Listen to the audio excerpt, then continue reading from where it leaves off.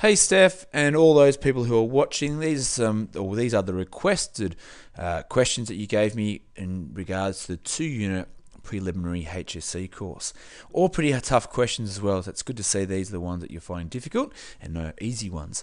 Okay, so the first one we're looking at 2 over the square root of x minus 3 over x squared.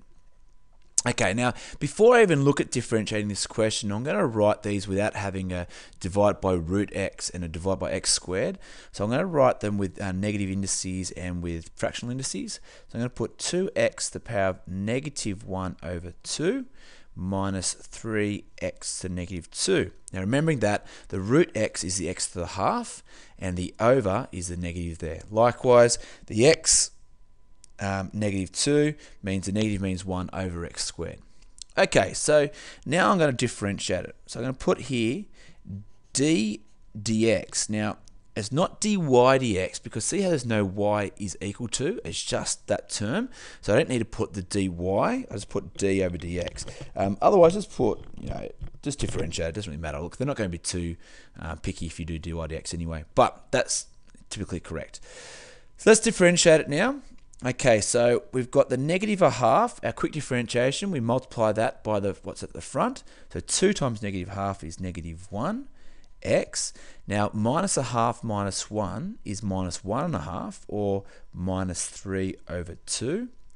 Then I've got negative 2 times negative 3 is positive 6, x minus 2 take away 1 is minus 3. Okay, now that's theoretically correct. However, because the question was given to us in surd form and fraction form, we want to do that. So the negative 3 over 2 works on the x only. So I've got negative 1 on top, or negative at the front, doesn't really matter where that negative is. Okay, the negative means 1 over. I'm left with x to the power of 3 over 2. Well, the 2 on the bottom means it's a square root, and then it's x cubed. Then I've got plus 6 over, because the negative 3 only works on the x cubed, and voila, that is my simplified answer. Okay, all right, the next one. Okay, this is a fairly tough question actually. This one was. What I might do, I might just do the first part just so we can make sure we're on the right track.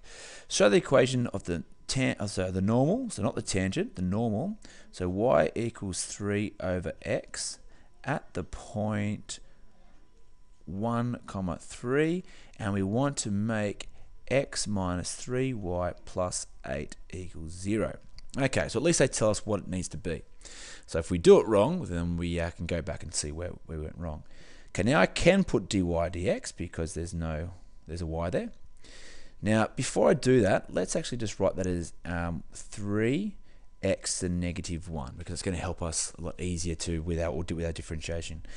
So negative 1 times 3 makes negative 3, x negative 2.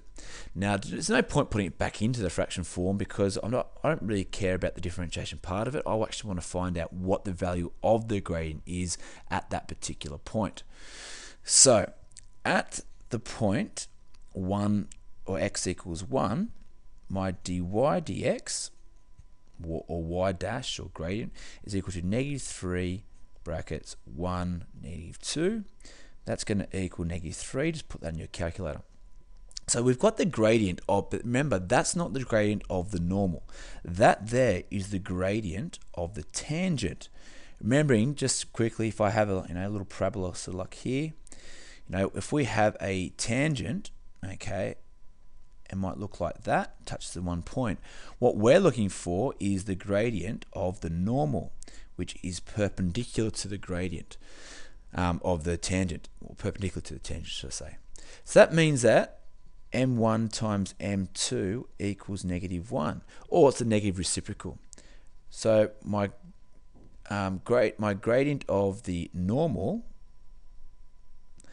is going to be 1 over 3, because it's the negative reciprocal of negative 3. But if you're not sure, put it into that little formula and it'll work out in itself. Okay, so I've got my gradient of my normal, which is the 1/3. I've got my coordinate, which is going to be the 0.13. So let's put into the formula, the point gradient formula. Y minus y1 equals mx minus x1. Now multiply it all by 3 because we want it in general form. 3y minus 9 equals 1 times x is x, 1 times negative 1 is negative 1. Put it all to the right hand side so then x is positive. So x minus 3y plus the 9 across, we get plus 8 equals 0. And thankfully, we've got that right. So that is what they gave us at the beginning part. So we have shown that the equation of the normal to the curve is that amount. But that's not the question that you asked for, is it? So the question that you asked for, let's have a look. It says the normal meets the curve at a second point. Okay, at a second point Q, find the coordinates of Q. Now look at that little diagram, although obviously that's not the correct parabola, you can see that my normal, which goes perpendicular to the tangent, crosses through there, but it's going to hit the parabola at another spot. You can just see it hits it there. We know it already hits at that point because that's the point that it went through, the x equals 1. So we need to find that other point. So what is this question talking about? Well, this question is talking about the point of intersection. Now, what formula or what type of question do you think about when you hear point of intersection? Well, you should think of simultaneous equations. All right, we've done lots of those simultaneous equations, which we already know what that one solution should be, x equals 1, because that's where it cut it in that first place. So we need to find the other point. So basically we've got two equations there. We've got the equation that we started with, y is equal to 3 over x. That's my first equation. The second equation that we found was x minus 3y plus 8 equals 0. Now remember, we can do this through two methods. We can do this via substitution or elimination. Now this really isn't set up for elimination. Remember where the x's are there, y's are there, and that sort of stuff. So I think substitution is probably the easiest one, particularly it says y is equal to 3 over x. And we have y down here. So let's just substitute the 3 over x where the y is. So we get x minus 3 lots of 3 over x plus 8 equals 0. So all I've done, I've put where the y was equal to 3 over x, I've just chucked that in to the second equation. Now it's still not particularly easy, okay, because it's a fairly hard equation to solve.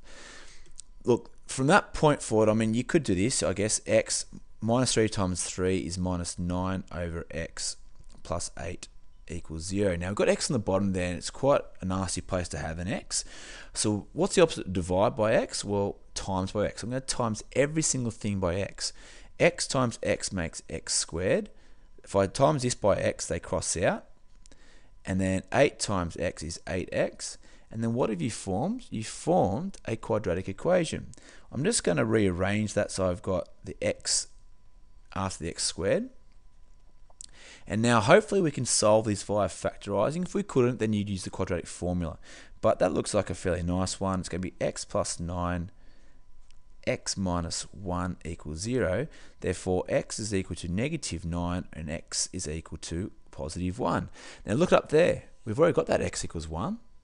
So the solution that we're looking for must be that x equals negative 9. So I'm just going to do it up here. I'll do a little box. Therefore, when x equals minus 9, put it back into the equation, y will equal 3 divided by negative 9, which is negative 1/3, and that's my coordinate. So it asked me for the coordinate of q, so q is at the point negative 9, negative 1 over 3. Okay, now that is a pretty tough question. Okay, a lot in that, but certainly, you know, when you see that point of intersection, the point in intersection thing, or you think about point of intersection, then certainly you need to think about simultaneous equations. Okay, now this is a dynamite question. Okay, this is pretty tough in my view, pretty tough. So we've got the left-hand side is equal to cot theta over cosec theta minus 1 minus cos theta all over 1 plus sine theta. Oh, I'm probably going to run out of room for this question, but we'll see how we go. For this question, we're going to have fractions over fractions, and if you don't like having a fraction over a fraction, use the divide by symbol instead of having this over sign here. But I'm going to work with fractions over fractions. Cot theta is the same as having cos theta over sine theta. And remember, because tan theta is sine on cos, that's the opposite of tan. That's going to be all over cosec theta is 1 over sine theta minus 1 minus cos theta all over 1 plus sine theta. Alright, so there's no point changing these things here because it's going to be a bit more challenging. I'm going to be looking at these things here, trying to change them to sines and causes, and then hopefully I'm going to have something to do with tan. Probably going to be like I reckon, maybe something like a sine theta over cos theta. That's probably what we're trying to make at some stage. Or 2 sine theta over cos theta. Okay, so let's have a look at this question here at the bottom part now. We've got cos theta over sine theta all over. Now, I don't like having two things there. I like having things as one common denominator. So I'm going to use that as cos theta over sine theta all over. Now, if that's over 1, okay, I'm going to times that by sine theta times the top by sine theta. So I end up having 1 minus sine theta all over sine theta minus cos theta all over 1 plus sine theta. Well, I'm going to have to try to work on the other side now. Okay. Now, this is a fraction of a fraction, and we can simplify it. Look, if you don't like writing it like this and you find this so difficult, maybe it might be a good idea to write it like this. Cos theta over sine theta divided by, that's the big over sign, 1 minus sine theta all over sine theta minus cos theta over 1 plus sine theta. Okay, the reason for that, I mean, if you can do this straight away, which would be great if you can, you could realize that this means divide by, so this is going to flip upside down, and then we're going to multiply. But you can probably see it a little bit more clearly on this right hand side in yellow.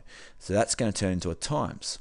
So I'm going to have cos theta over sine theta times, and I'm going to flip the second fraction, sine theta over 1 minus sine theta minus cos theta over 1 plus sine theta, and I can see things already unraveling, which is a good thing, means we're probably down the right route.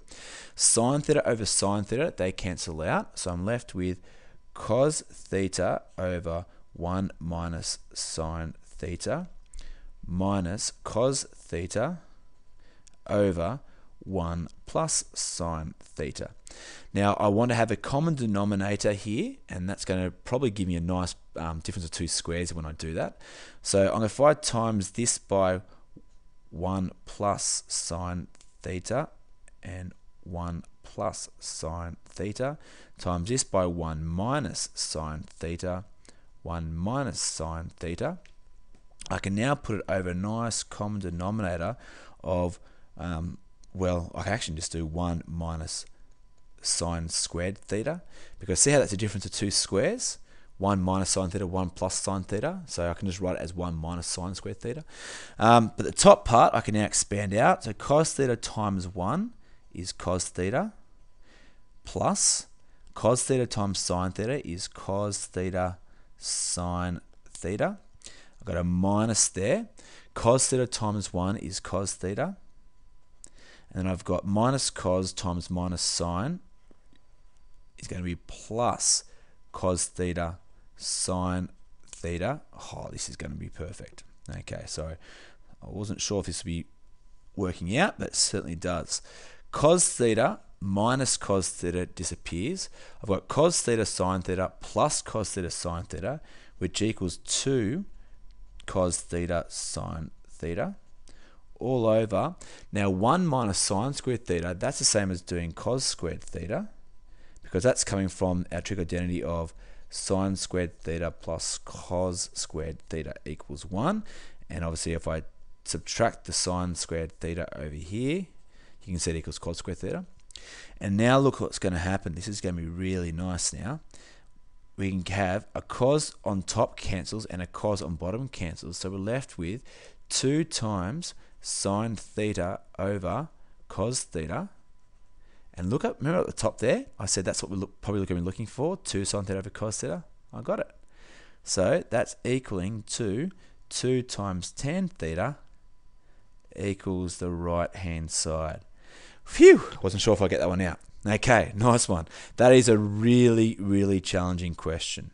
Okay, but certainly you're getting marks there. I'm not sure if that was worth 2 or 3 marks, but you're getting marks working towards an answer. Okay, you had to pick some hard ones, didn't you? All right, so the next one, find the value of, this is an easy one. Okay, thank you. That's okay. That's okay. For this one, it's easy. I shouldn't say it's dead easy, but it's not particularly challenging. But I can see probably where things are going wrong. Find the values of k for which these things have real roots. Now, it doesn't ask me what the roots actually are. So it's not to do with alpha and beta. This is to do with if they're like real, if they're 1, 2, or no real roots. So for real roots, it means that it has either 1 root or 2 roots, which means delta, or the discriminant, is greater than or equal to 0. Now we know the discriminant equals b squared minus 4ac. So for this question, and I probably know where most people will go wrong, and I'll explain that in a tick. Well, my b is the k, so it's k squared minus 4 times a is 1, and c is this whole thing here. But I'm going to put that into brackets, okay, because I'm multiplying the whole thing. That's all. That whole thing is c. Now, we know that this is the discriminant, which is b squared minus 4ac, and we know that it's greater than or equal to 0. Okay, now let's simplify things. K squared minus 4 times 1 is 4. K plus 3 is greater than or equal to 0. K squared minus 4k minus 12 is greater than or equal to 0. And we've formed a quadratic equation, which we can now solve. So it's going to be probably 6 and 2, I think.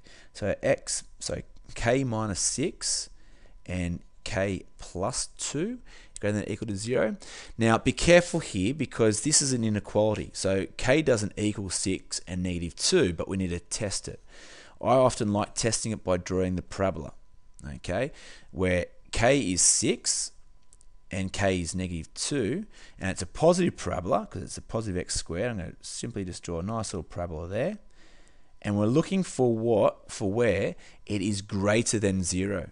So this is my 0 line, because obviously y is 0.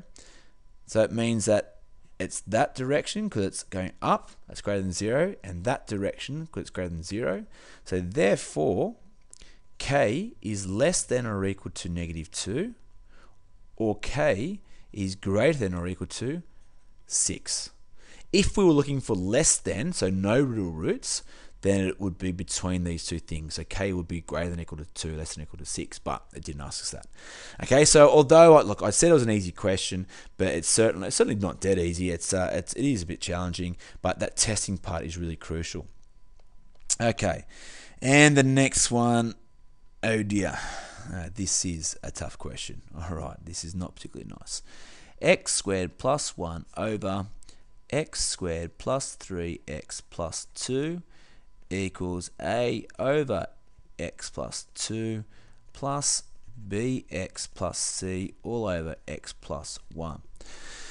Okay, so you know this is going to be a sort of question. You've been used to these where you might be ax squared plus bx plus c, and you have the sign, it's going to be equal to. So where do I go from here? Well, this is a tough one. I reckon probably factorising this bottom part, because that's something I can do. I can't factorise the top part. So I'm going to factorise that, make it x plus 2 and x plus 1. And what tells me that's probably going to be the right direction is on the other side, we also have an x plus 2 and an x plus 1.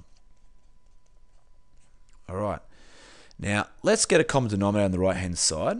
All right, so I'm going to have x squared plus 1 all over x plus 2 x plus 1 equals, I'm going to times the left-hand side by x plus 1 and x plus 1, and then right-hand side by x plus 2 and x plus 2. So I'm going to have a times x is ax, plus a times 1 is a. I've got to times this whole thing together, remember, so it's not just the c. So bx times x is bx squared. Bx times 2 is 2bx. C times x is cx. C times 2 is 2c. All over x plus 2 and x plus 1. Okay. Now, this actually, funny enough, I was doing this with the Year 9s the other day, something like, not this exact question obviously, but something like this, where, let's say for example, you have 5 over 6 equals x over 6 plus 3 over 6. And they say, what would x equal? Well, because there is a common denominator of over 6, then 5 would equal 2 plus 3, wouldn't it? Therefore, x is equal to 2 because, we know if there's a common denominator, we simply add the tops together to make the other number. And we can sort of use the same sort of focus here, I guess. Let me just pull this up a little bit. See, all the bottoms are the same here. So it simply means that x squared plus 1 will have exactly the same value as ax plus a plus bx squared plus 2bx plus cx plus 2c, or b. It's not particularly very nice. But this starts to get in a bit more of an idea when we look at those identities before. If I put that one there, where this is my x squared, I have no x, and this is my number. So in this case, at the moment, my a is 1, my b is 0, my c is 1. So let's work on this right-hand side and see if I can get the x squared at the front, so bx squared. I want all the x's together, so I've got ax plus 2bx plus cx, and I'm going to get the rest that left at the back end, so the a plus 2c, just make 1, 2, 3, 4, 5, 6, 1, 2, 3, 4, 5, 6. Okay, I've used all terms. Now let's just factorize it so it's in the form of x squared, ax squared plus bx plus c. So bx squared plus brackets a plus 2bx plus cx plus a plus 2c. Wow, this is a pretty good question. So now I can see that the b is equal to 1 because that's what's in the first part of it. So that part is quite nice. The next bit, we've got a plus 2b plus, it's not 2bx, 2b. 2b plus c is equal to, well, there's no x there, so it means it equals to 0. And I'm going to select that for a moment. A plus 2c will equal the c value, which is the 1. I'm going to work from there. Now, I can try to do some substitution because I know that b is equal to 1. So a plus 2 times 1 is 2, plus c equals 0. Let's clean that up a little bit. A plus c equals negative 2. We've got over here a plus 2c equals 1. Hold on. That kind of looks like some simultaneous equations. And it certainly is. Oops. It's a long question. So, you can see here that now, if I put these underneath each other, a plus c equals minus 2, a plus 2c equals 1, we can solve these via simultaneous equations because there are two unknowns. I might do 2 subtract 1. So a minus a is 0, 2c minus c is 1c, 1 minus minus 2 is 3. I've now found what c is equal to. So I've got b and I've got c. So I can just use this last term and say that a plus 2 times c, or 2 times 3 is 6, equals 1. So a is equal to 1, take away 6 is negative 5, and I've got my a value. So we've got a, b, and c. Okay, look, Steph, you've done really well with these types of questions. These are some great questions. They are all very, very challenging. So don't be too disheartened if you find them a little bit challenging, but certainly have a go at them because they can possibly crop up again. Replace a couple of times if it needs to be. If you're still a little bit unsure, email me and let me know how you go. For everyone else, guys, I hope you found these particular questions useful because they are some great questions, a good variety of questions for the HSC preliminary course. Have a great day, guys, and enjoy the rest of your weekend, Steph.